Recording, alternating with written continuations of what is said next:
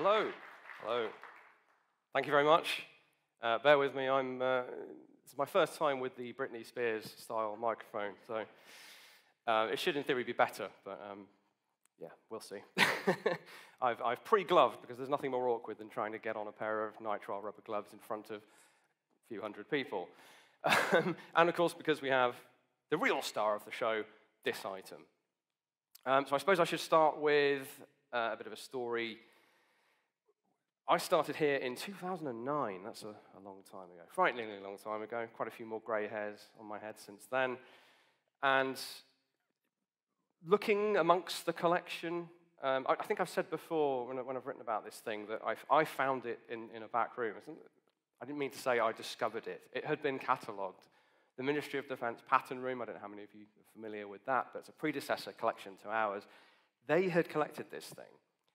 And the custodians of that collection, I guess to them it was a curiosity. They weren't too interested. So it was in a back room, and as I was there looking at something else, and I saw this absolutely insane, essentially blunderbuss-looking thing. And I was immediately drawn to it for obvious reasons. And it is a bit steampunk. I mean, not technically, because it's not like, doesn't project lasers or anything, and there's no actual steam involved. However, it's definitely a contraption. It's an Edwardian contraption. I'm very sure that some of you have spotted the back end is, well, what is the back end? I'd be very disappointed if we hadn't managed to answer that one. Yes, so the back end is pretty straightforward. So this is a bit of a mullet of a gun. Sort of business in front, more business in the back. No, it doesn't really work. For those of you that somehow don't know, the Martini Henry rifle, standard service rifle of the British Army for, well, front line, not for that long, because the technology was moving so fast, but very straightforward. So opens up, shove in a great big milk bottle-sized cartridge, .450 caliber, pretty potent for the time. But in this case, it's just a blank cartridge because the really interesting stuff is happening at this end. And I guess there I need to dial it back a little bit and talk about, if we can just throw up our first image. That's convenient, there we go. This is from our archive. We don't have a huge amount of photos in our archive, but we do have some. It's actually a stereoscopic image, two of them side by side. We've cropped it. So if you have a viewer, you can see this guy in 3D and all the other photos. Anyway, why he's there is that we have a number 24 rifle grenade, sorry, number 23 rifle grenade, sticking out the end of an SMLE, a number 1 rifle. That's on a brass rod that goes down the bore, if you're not familiar with these things. So the idea here, this is the First World War, of course. Almost right away, in 1914, the authorities realized that you need something. Well, people have essentially gone to ground. They've dug in, both sides. Stalemate's already happened, late 1914. And it's suddenly very hard to hit people in trenches. So you can run up to a trench or into a trench and bowl in a hand grenade, but reach is really important. And so I think what they said that a novice could throw a hand grenade something like 20 yards. An expert was expected to throw it something like 45 yards, which I definitely couldn't. But with the old cricket throw. So how do you reach, probably a German, in a trench at some distance away? Well, the rod grenade was, or the cup launch grenade was, they were the two options. So a rod down the barrel and a cylinder, fragmentation cylinder full of explosives on the end of it. Or what we ended up with, spoiler alert for this thing, is a cup containing essentially a Mills bomb, and that would get punted out. And those would reach out to allegedly 200 yards. So from a novice throw to a grenade launcher, you know, massive increase in range. But how do you aim these things? Well, if you've seen, his setup was a bipod attached to the rifle. That's unusual. Typically, it would just be braced upside down into the ground, butt in the ground. Because if you don't do that, you're going to break your shoulder. the amount of mass being punted off the end of the gun, try and fire it from the shoulder.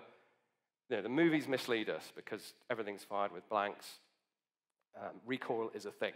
And the recoil of a few pounds of metal and explosives flying off the end of your gun is bad news. So you brace it into the ground. If you look at photos of World War II, like Home Guard guys, there's a great one on the IWM, Imperial War Museum collection site. There were various methods for bracing it into the ground behind you. So casually reclining on against a bank, a convenient bank. Not sure how practical that is when you've got a German tank approaching, because by this point, rifle grenades are really mainly for killing tanks. Well, I say killing tanks, annoying tanks with. So that's the background to this. We've reintroduced hand grenades because they were not a thing at the beginning of the war. We have come up with a way to project them off a gun, but you can't shoulder fire them, so you can't really properly aim them. You're looking at punting them into the vague area of the enemy. They do develop sighting systems later, but again, you've got to awkwardly lie so that the butt is braced against the trench wall or whatever. So, this was the other potential option. Come up with a system that will allow you to shoot a grenade from the shoulder. Now, some of you who are more familiar with the modern period will be thinking, well, why didn't they just create an M79 grenade launcher? You know, clunk, bloop, away it goes. Well, they hadn't invented them yet, funnily enough. However, a couple of guys, and the other one is for another day, because at almost the same time, two different guys invent shoulder-fired grenade launchers. I guess it's like buses, you know, two come along at once. So, we can actually, and this is what I had to do when I researched this, we can read the object, but explain how it works, and we can also read the markings. Now, weirdly, I don't know if we can see this on camera, but these markings are upside down. And I don't know why. I don't know why they're upside down. Just in case they're a bit hard to see, it says Blanch, and then there's a weirdly stylized hyphen. In fact, what it is a letter I from some sort of stamp kit that's been rotated to act as a hyphen. Chevallier system. So that gave me my initial bit of jump-off point for the research. Who are Blanch, who are Chevallier? So Herbert John Blanch is of the John Blanch Limited Gun Company. Set up in the late 18th century, very famous, very capable, mainly made sporting guns and guns for civilians, eminently capable of producing this bit and sticking it onto this bit. So that's the Blanch bit of the name. Chevallier is where it gets very interesting. Not that John Blanch isn't interesting, but Chevallier is Arnold Louis Chevallier, and he is Swiss, or half Swiss, half British. His mother was British, but they were living in Switzerland. And he immigrated to Britain end of the 19th century and is naturalized a British citizen in 1896. And he is actually quite prolific. He's not a sort of John Browning. He doesn't have huge success, but he has at least 20 unique patents, all to do with firearms, either new systems or new sighting systems, that kind of thing. Published books, he published articles. He and I have both published articles in the Field magazine, weirdly, like 100+ years apart. So I was oddly pleased by that, but anyway. I think good footsteps to follow in. So the firearms get named in different ways. In this case, it's the maker and the designer. Smash them together, you get the Blanch Chevallier Grenade Discharger is its formal name, which I also love, and is also very steampunk and Edwardian. And also it's called a bomb thrower.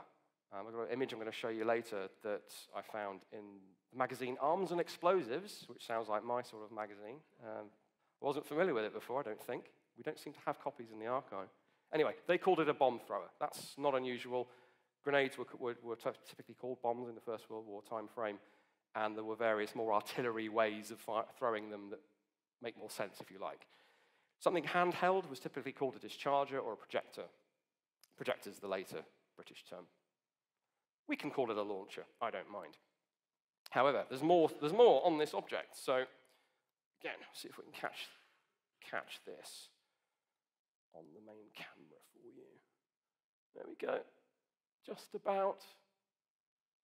The lighting, it's so shiny, isn't it? Let me read it for you. It's very heavy as well, as you can probably tell. So, Enever, E-N-E-V-E-R, which is a name, another not hyphen, and Chevallier again. So our designer is involved. And it's shorthand, but it's Patent Automatic Small Arms Company Limited. PT Automatic SA CYLD. So this is great. This gave me all the clues I needed to start doing some desktop research to figure out who these guys were. Already told you about Blanch and Chevallier. Who the heck is Enever? Well, he's absolutely fascinating. Would you like to hear about him first, or would you like to learn how this works? It's up to you. I don't mind. Let's do the man. Let's get the people out of the way first. So, Enever, wow, what a guy. Absolutely astonishing story. There's probably the best source on this. If anyone's interested afterwards, there's a newspaper article that we can post online or something, and you can read the whole thing. I'm not going to read the whole thing for you, but this guy was what they called at the period a company monger. It's a weird term, but it was a very live issue in, I believe, from like the 1860s onwards. Initially with railways and transportation investments. Essentially like moths to a flame or I don't know, vultures to a carcass or something, depending on how good the company was doing. These guys would pop up and offer investment to some. He offered investment to Chevallier. But they would also own all these companies that didn't actually ever do any business. Or if they did business, it was very, very, very minor.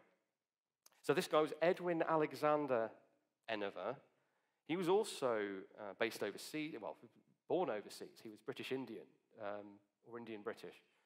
He was a white Briton in terms of ethnicity, born and bred in India, obviously part of the whole imperial setup, and he also came over. So Chevallier was born in 1878. Just to give you an idea of how old these guys are, around about 1915 when this is being worked on. And Enever was born in 1872, so they're roughly the same generation. They both come from overseas. Enever coming from India, and he arrives very early 1900s, or at least he's around by then. He's a super shady guy, so some of the details of his story are a little bit hard to pin down. Anyway, he is not mentioned on the patent for this thing. Which is curious, because he is mentioned on a subsequent patent. But this company that was set up is one of Enever's many companies. So the Enever Chevallier Automatic Small Arms Company, Limited, patent, I missed a word out, was one of this guy's companies. But what his stock in trade, as it were, was not... There was a second wave of these fly-by-night company mongers, as they were known, in this period, 1880s, 1890s, onwards to, I guess, about 1920. And they were investing in automotive stuff, but mainly mining, various overseas operations, extracting mineral wealth, that kind of thing. And what Enever would do, among other things, he preyed upon wealthy widows. So it's a bit of I picture him as a sort of dirty, rotten scoundrels type character, for those of you who are old enough like me to watch that. But he also preyed upon military veterans, army officers who had a sort of not bad pension from the armed forces, but weren't necessarily hugely well off. And he would take their money and either give them a bit of initial investment if it was a company they were trying to set up, and then never anything else, and then sell the shares, keep all the money, use the existence of the company as a bankruptcy cover, essentially, so that only the company was liable for the bankruptcy result, not him. Although having said, this was a common form of scam, apparently, until the laws were all tightened up. But he did get declared bankrupt 4 times. So he was sued and prosecuted as early as 1912 and 1913. He was declared bankrupt in 1918, again in 1920, again in 1922. I think I've miscounted, because he then gets sued a final time in 1940. Gets declared bankrupt, rather, for another occasion in 1940. Huge swathe of time, and the authorities don't seem to be able to fully deal with this guy. But he is jailed twice for this. First time is 1923. They put him away for 3 years, and that's for selling fake investment shares in Chinese mines. He would make out that he had all the contacts. He knew the East because he was from there, and he had all these contacts. And then he would go and use the money on wild parties at his Knightsbridge flat. It's just astonishing. He moved around all the time as well. He had like 6 different addresses within a few years. Absolutely astonishing. Real mustache-twirling kind of villain. In fact, an incredible quote from the 1923 court case. He juggles with money as easily as does the flirt with the hearts of men, was what the judge said at his trial, which is incredible. The main newspaper article that gives most of these details, although I've been harvesting others since I wrote the initial article for Arms and Armour, very nearly 10 years ago, they used some choice language as well. They called him a dapper little rogue. They called him a monocled rogue, called him a rogue again. All sorts of derisive language aimed at this chap. So, what's the specific relationship? Well, that's where the story falls slightly flat, because we don't have any juicy details of the relationship. When they bashed in the doors of this guy's office/luxury flat, that he had an escape route out the back of, by the way, so that when the wealthy widows came knocking on the door, he could scarper out the back. When they came knocking, there was a plaque on the door of several of these bogus companies that didn't really exist. This one wasn't featured. It seems like they severed ties with this guy, Blanch Chevallier in particular, relatively early on, either because they realized what a fly-by-night he was, or they just weren't getting that any more investment. They maybe got an initial pot of money to make this, and one other, which I'll show you a picture of in a bit. So we here at the Royal Armouries, we love technology, but we also love the historical stories, and the two together, I just think this is my favorite object for that level of detail of social history, and even touching on imperial history and all sorts of other aspects as well. The guy is fascinating. He was jailed again. So after his 1922 bankruptcy, he goes to jail for 3 years. After his 1940 bankruptcy, he goes to jail for another 6. And that's for, again, selling for fraudulent investment stuff. So the law is tightening up all the time. And that's sort of the last gasp of these things. I managed to track him down only recently as to where he ended up. So he by 1930, he had scarpered out his fire escape, or whatever it was, secret tunnel, to South Africa. He'd married a poor, unfortunate woman called Wilhelmina. So I've tracked her down online through some genealogy-type searches. So Wilhelmina Enever, she's Dutch, Boer extraction. And they have 5 children.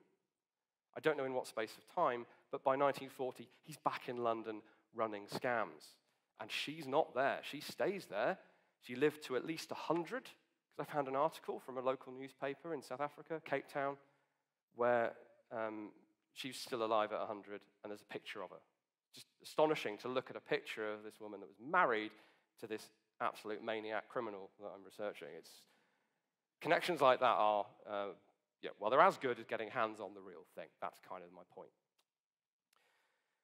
And I think that's enough from him for now, but I can't resist telling you ahead of time, I found a photo of him. So,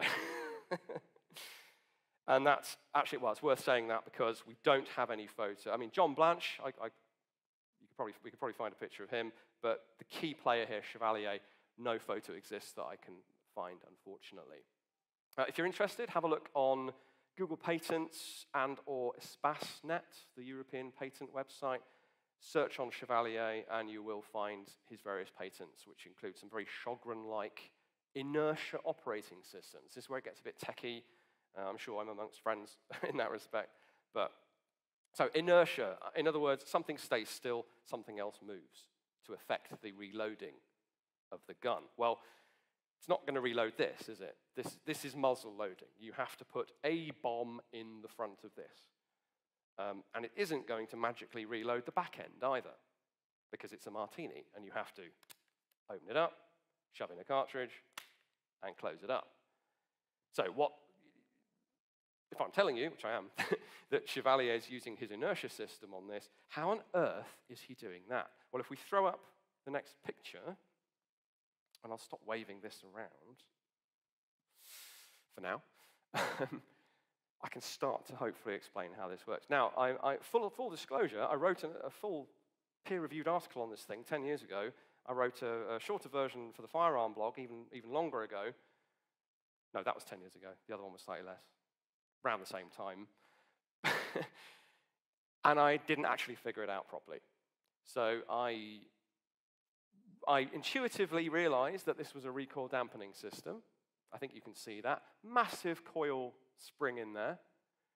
There's then the Martini Henry barrel is cut off, so that extends.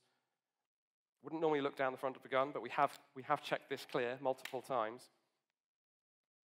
And it is about, on this one, it's about roughly, not quite half. So you cut off your rifle barrel.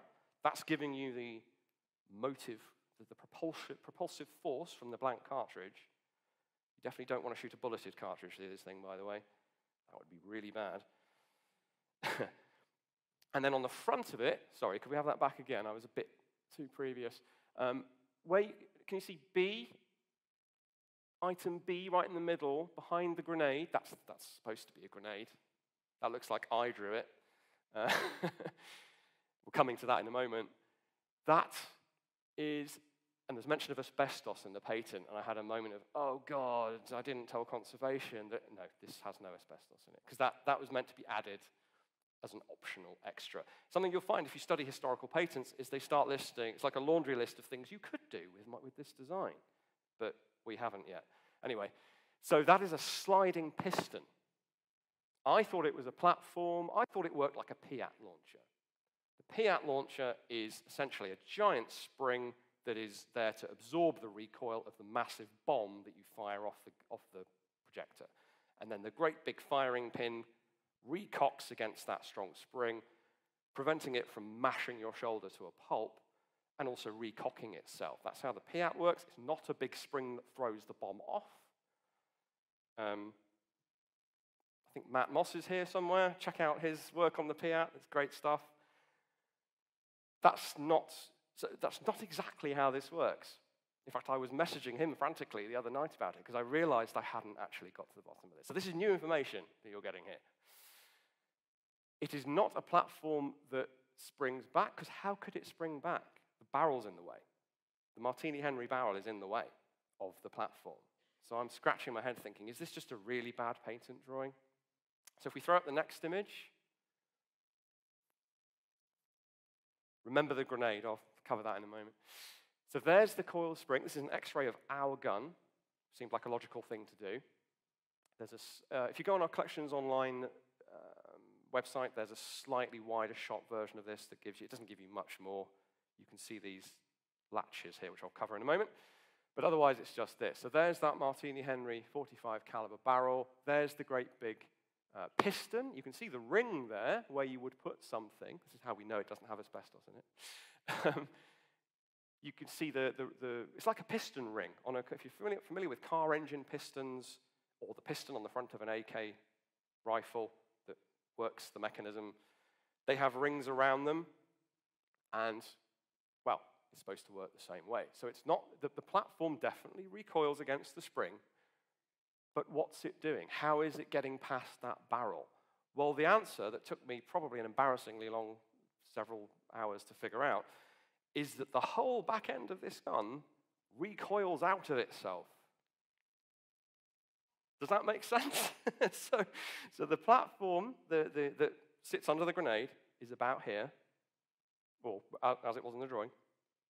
The barrel is fixed to it, so it's on the end, permanently attached. This should slide. I did try when I had a tearful reunion with this behind the scenes earlier. I was going, don't want to break it. I think it would break me first, to be fair, but sadly, no, it does not slide anymore, not without a bit of wood and a big hammer, which we're very unlikely to attempt. But that's how it's supposed to work. So there is, in fact, a separate, I'll try and show you that. This is a separate piece attached to the action. The whole relatively little barrel comes sliding out the back of the gun. The whole assembly would then effectively bottom out. So the spring is at full compression. Quite a stout spring in there, as I'm sure you saw from the drawing, and well, more so from the X-ray.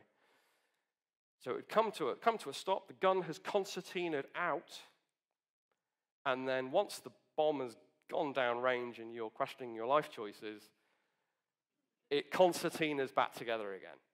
Absolutely insane, but very clever, because how else are you going to soak up that tremendous recoil to allow you to fire this from the shoulder? That's the only way you can do it is by absorbing the recoil. The M79 does it using the ammunition, which was way ahead of what these guys were doing. So to that end, we also have a flip-up rear sight, which is unmarked. That's not unusual for a prototype.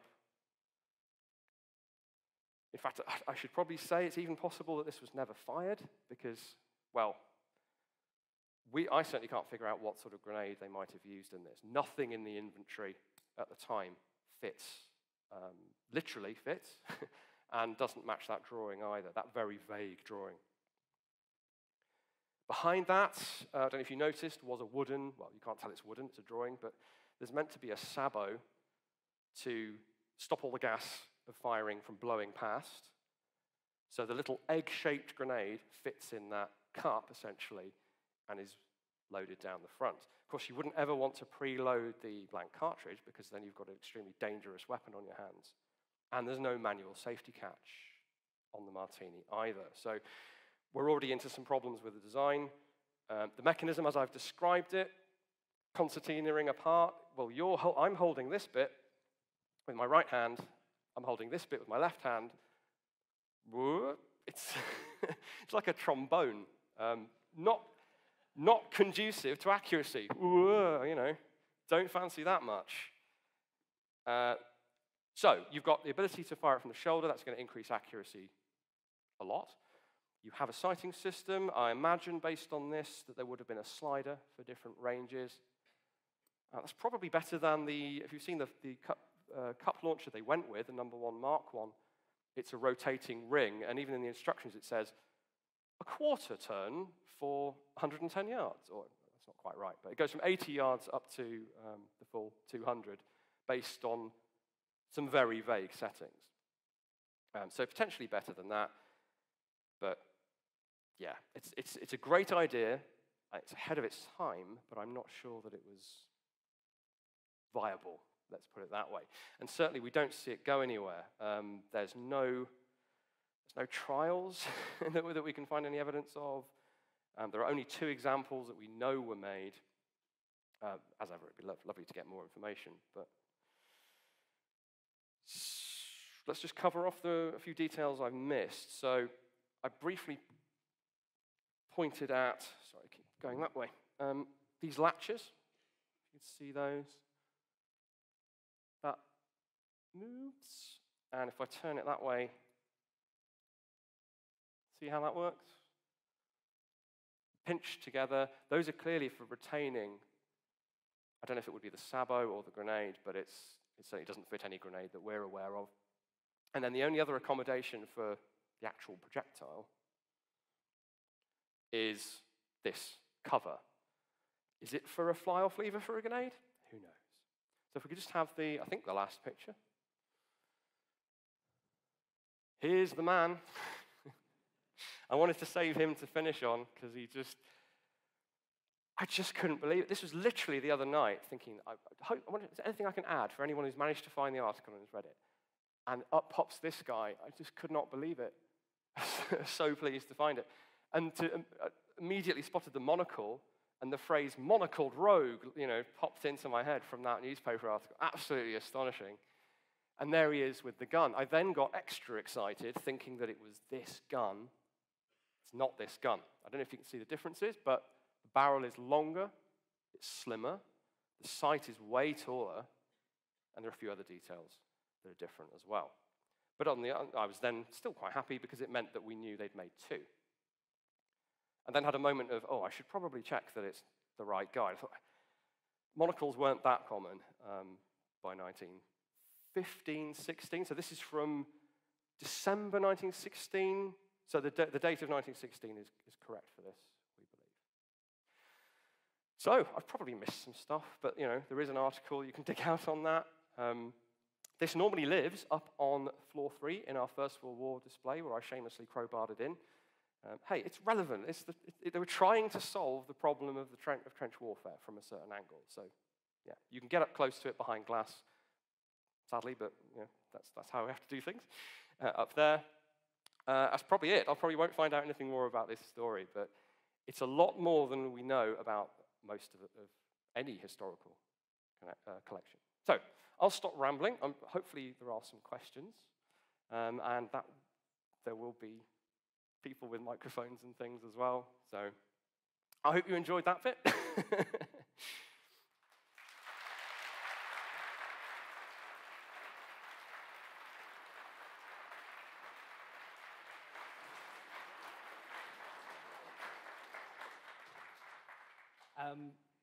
Yeah, thank you all for your attention. That was absolutely fascinating, Jonathan. I have never seen the picture of the Monocled Rogue. I couldn't believe. I think we spoke last week, and there was no picture of the Monocled Rogue. We weren't doing that for suspense. I thought of you about third. I thought, monocle, big gun. Jack will love this. I did. So as Jonathan mentioned, we're going to go into a Q&A session, guys. So there are some people with microphones going around. So if you do have a burning question for Jonathan, whether it's about the Blanch Chevallier, whether it's about himself, or just the topic of arms and armour, if I could ask you to keep your questions as precise and short as possible, because we are probably going to have a lot of people to get through, and we will go from there. So please raise your hand if you have a question. So if we go for this gentleman at the front here, next to the lady with the amazing hat. So my question might not be relevant, but I want to know, as a fellow Jonathan who goes by John, why Jonathan and not John? I do actually have a quick answer to that. Jack will be pleased to hear. So I started going by John relatively young, but then when I entered the world of work, my boss at Imperial War Museum, Duxford, John Delaney, great guy, was called John. And so whenever someone said John, so I thought, well, do you know what? I don't dislike my first name. It's just a little bit unwieldy. So that will be my professional name, because it's also my name.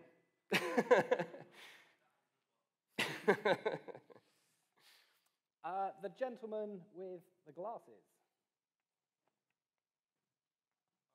Thanks very much. Just wondering, the obvious answer, First World War, why it's not based on a Lee Enfield. Is any information on that?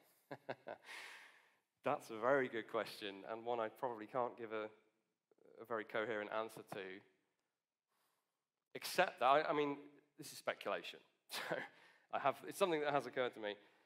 The advantage, I suppose, of a Martini action is it prevents you from having a live round in a magazine, from getting sort of out of sorts with whether you've got a grenade loaded, and have I got 5 cartridges and no grenades?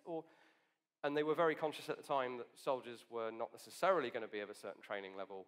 Like, look at the magazine cutoff thing. I mean, admittedly, very quickly in 1914, that becomes a safety device, and they're not saying they don't trust the soldiers. But we are coming from a long tradition of you have a set of jobs to do, and we're not necessarily going to expect you to be able to manage a newfangled grenade launcher with a 10-round magazine, or even a 5-round magazine.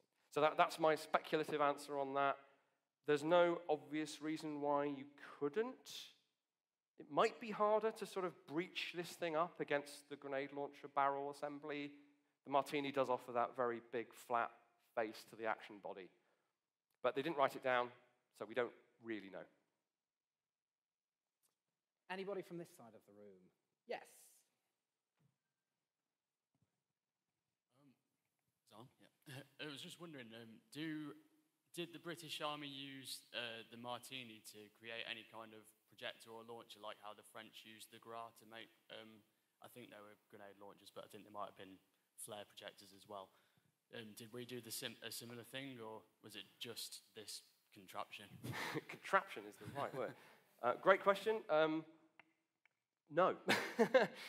Despite the obvious thing to do, but I suppose there's no patent and no money in it, is to marry up a Martini-type rifle, if for whatever reason you think that's appropriate. There was a reason they did go with the Lee Enfield, with a simple cup launcher, and maybe it's cut down, this sort of size and format, and you carry it as a grenadier. That's the sort of obvious way to do it, except that you've got to come up with a recoil dampening system, whatever you use, Martini or Enfield. But no, I've never come across anyone attempting to create a cup launcher. Because you might think maybe they were reusing Martini Metfords or Enfields with cup launchers on them, because again, you only need the one launching cartridge, so good use of spare Martinis, but no, not that we've ever come across. But never say never. Anybody from the middle? Gentleman near the front. Sorry, Leanne. As far away as possible. I feel like I need a peaked cap. Is there any clue to the provenance of the Martini? And might I also suggest that Martinis you could get hold of, Enfields were all needed? Is there any clue to the provenance? The provenance of this particular barreled action? Of the rifle that it's based on. Good question. No. I didn't speak too much about that. Just to fill in the detail on that, there's no provenance information, but there's some information on the action body, as you might imagine. It is not a military rifle action. It's Brendlin. It's a Brendlin Martini. So it has the crossed pennants and the B of the Brendlin company. It's something you could buy as a civilian. Well, still can, in fact. So crossed pennants B, Martini's patents, and the sort of double M Martini logo, sort of his patent logo, as it were, is on there as well, but that's it. It's just like the military Martini Henry, but it is not a military one, which stands to reason. These guys are not part of the military system, so they just bought one. I did check the serial number. So the serial number would suggest mid-1880s production. So it's a surplus Martini that's lying around already by 1914, 15 when they're experimenting, and they chop it up and do unspeakable things to it. But I'm kind of glad they did. But no, unfortunately, I guess we could potentially find purchase ledgers that would have the serial number and work out who it went to first, but I don't think that would help us very much with the overall story. But yeah, very open to suggestions like that. A good question.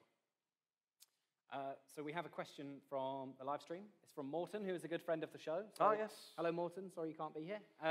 So Morton asks whether the Blanch Chevallier could be field stripped, or would this be purely for a quartermaster to kind of take apart? Ugh. Yeah, well, needless to say, we didn't want to get into stripping stuff in a live audience situation for a number of reasons, but also because it wouldn't really tell us very much. We have the X-ray, we have the drawing for this bit, and stripping the Martini isn't going to help very much. You can strip down the Martini action, of course you can, even I can do that. It's actually an incredibly well-designed system. Stripping this is a tool room prototype. The main screw down the end of the platform, I don't actually know what that's going to do if we undo it, and it's chewed to heck as well. So that would be a challenge. We'd have to involve our conservation colleagues to pull that off. These screws around the grenade barrel that hold it on, those look like they'd come out quite easily, so we could probably get the barrel off this collar here. I don't know if you noticed, but in the patent drawing, the collar was sort of radiused. It was much more obviously something that stayed still while the barrel went away from it and came back again. Partly how I figured it out. This doesn't have that. This just has what looks to be seized in place, a cylinder inside a cylinder. So yes, you could. Strip it, field strip it, absolutely not. There'd be no need. You could clean the action bit very easily, take the breech bolt out if you were, or the breech block, sorry, if you're an armourer. So I could have just said no.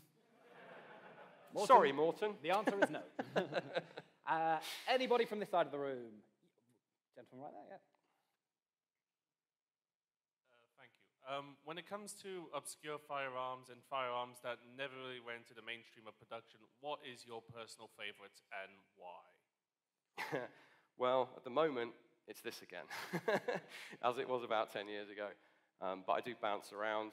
A couple of us were talking about the Kretz earlier with the bicycle chains and the weird reciprocating barrel. That's well up there as well. I have a thing for bullpups, so the SREM with the pump cocking grip.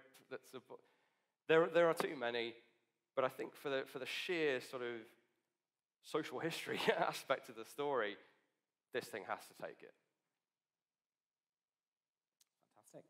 We're back to the middle, and we will go this person just here with a checkered shirt. Will you be doing an Ian McCullen and firing it in a future video? So I didn't quite catch the last bit. I heard Ian's name. Oh, good grief. No, I can give a definitive answer to that one, and unfortunately it is no. We would need a very good reason to fire the only one that exists. So we know they made two, but we also know that only this one exists. So if this were to blow up, and the chances of it blowing up with a great big bomb in it, I mean, even if you went for something inert, which you would, it'd be like a small Nerf football or something, or a can of beer. No, definitely not a can of beer. Oh God, I've compounded the sin there, but we just can't afford to do it. It'd be fascinating to do it, but then the sort of academic value of the answer is perhaps questionable. We already know it failed. So I guess the research question would be, could it not have failed? And yes, I'd love to try that out. But the way to do that is to raise a huge load of money from somewhere, have a replica made. You'd have to strip this down to do that, and then test that out. And then maybe put it in a rig on a field firing area with the army and shoot a grenade that you've also designed and made and filled with explosives out of it. I can't see any of that actually happening, unfortunately. But we'd love to. Obviously, we'd love to. But first and foremost, we don't want to damage these things. So we'll open a crowdfunding to have a replica made. What have I done? If anyone has a beer on them. The last time I said something like that, I ended up with a whole set of steel 3D printed parts. John, thank you. You know who you are. Who sent them to us. And that was for the automatic Garand rifle. So in theory, we could now put that back together and shoot that. And even that would need some very careful thought, because again, that's the only one that exists. Incidentally, I knew I'd forget to say something. The whole recoil thing and the concertina nonsense, they obviously weren't that confident it was going to take out enough recoil, because there's a thick rubber butt pad as well. It's gone hard over time, but it is there. Anybody from this side of the room? Chap there, your hand went straight up. Hello. Ooh. Hopefully it's not a work of fiction, but in the Battlefield 1 video game, you probably know where this is going. Their method of launching a grenade is literally, it's a crossbow with a metal cup that you put a grenade in and launch it that way. Is that based on anything in real life, or is that just an invention of a video game? And who actually fielded it? That's substantially correct. Yeah, I mean, if you've seen footage from conflict zones, like Libya, certainly, they did what the British Army didn't. They get things like shotguns, single-shot rifles and shotguns, and they weld together simple metal cups that go on the end, and you then get like a jam tin bomb with a fuse, an actual fizzing fuse on the end that you light with a cigarette lighter, shove down the end, hope you remember to put a blank cartridge in your shotgun, and then you punt it in the direction of the enemy. And that's essentially what was done back in the First World War, but with proper engineering and adjustable range. So yeah, that's entirely how you would do it. And all you can do is drop it down. There's no fancy retention system. All you do is, for the standard cup launcher, #1 Mark 1, which I think is what they use in that, you screw on a gas check, which is a plate that matches-ish the diameter of the cup, and that punts the bomb off the end of the gun. Thank you for mentioning Battlefield 1, because I forgot to mention that one of the highlights of my career, that probably shouldn't be, is seeing that they put this in the game based on the nonsense that I'd written about it. So now I know how Ian feels at Forgotten Weapons. And they unfortunately get it wrong because I didn't explain how it worked properly. So it's probably a bit late now to fix it. They made up a grenade for that, by the way, that's like a cylinder with a fuse on the end. That's not based on, well, it might be based on a Japanese design, I think. Anyway. Sorry, Jack, going off piste. No, that's fine. Back to the middle. We've got someone right at the back, way over there.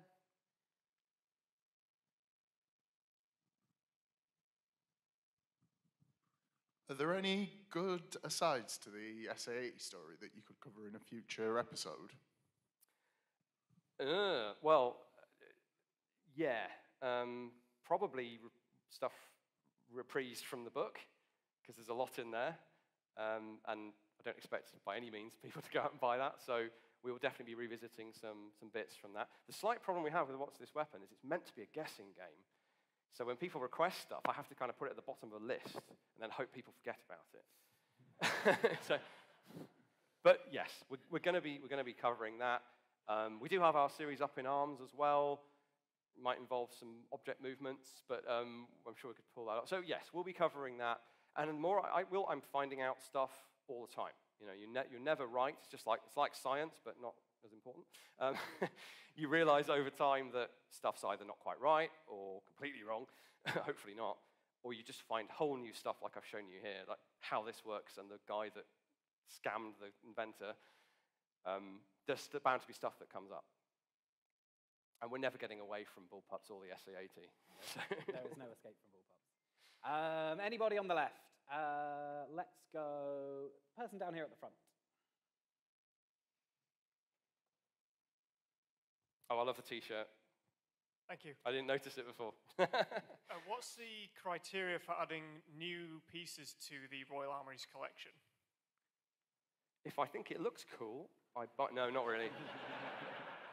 Not at all, in fact. Quite the opposite. So I would have done that with this. So there are in fact 2 committees and several reams of paperwork required. So we have a fair bit of sway in terms of recommending what we think is good. So it can be stuff donated by private individuals. Be amazed what's in people's attics still. Obviously more so on the antique side, but not always. Auctions, dealers, the police. Obviously, Americans who visit the collection, researchers who visit the collection. Wow, why does a British collection have so many guns? Well, it's part of the environment. You know, we have a very different attitude to firearms in this country, and so you have a lot of eggs in one basket. So it's case by case, but we have a collections development policy that highlights a few specific areas. For example, stuff used in crime. If we get offered stuff by the authorities that was used in a known crime, we won't necessarily be able to display it right away, but we will keep that for future display in however many years when it's not too soon anymore. So that's one area. If we are lacking stuff from a certain country, you get the idea. It's a fairly tedious document, but it's like a shopping list, I suppose. But that reality does not care about your administration, or bureaucracy. So stuff just pops up, and we take an assessment. I have a small team that work for me, and we have a bit of a confab, and we put it forward to the first committee, and usually we get it. Obviously, money is a big problem in various ways. So we have time for 2 more questions, so we'll take one from the middle. Let's go person kind of in the middle. Keep the green. There's a green sleeve. Yeah, that sleeve. Yeah, that's the one.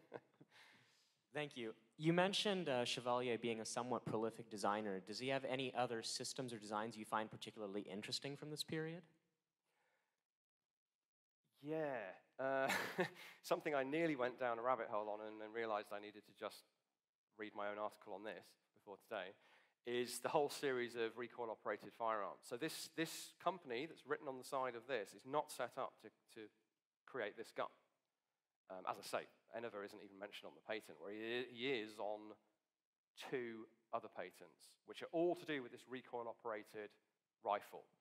So there are at least 3 distinct designs. They look a bit like a Shogren with a big sliding breech block thing on top. So very much worth going down that rabbit hole and seeing what he came up with, how it compares to the Shogren, might it have been any good. Unfortunately, we don't have any examples, though, so it's difficult for us to cover as part of this. But not to say that I won't try and get my head around. Trying to figure out how things work just from the patent is a massive challenge, but quite a fun one if you like me. Okay, one last question. We will go with the green T-shirt.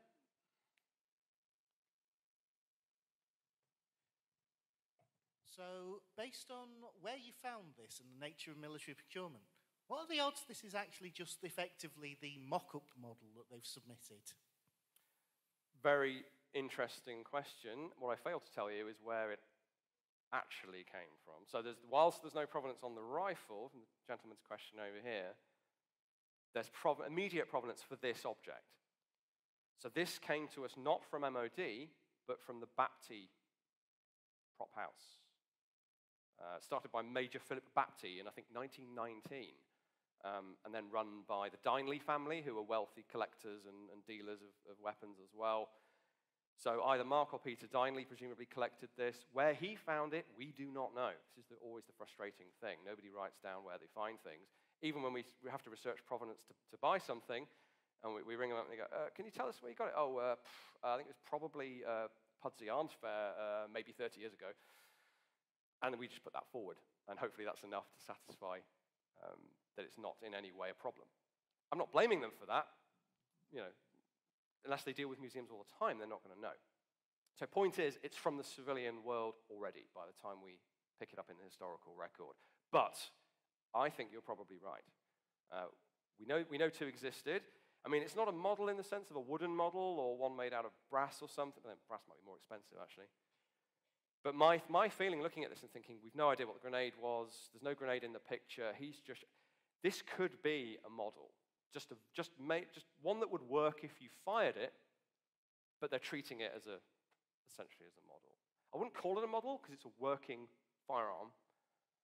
But yeah, so I think you're right. Fantastic. Well, thank you everybody for all of your questions. We are now going to say goodbye to the firearm, and we're going to say goodbye to Jonathan. So could I please ask you to put your hands together once more for Jonathan Ferguson.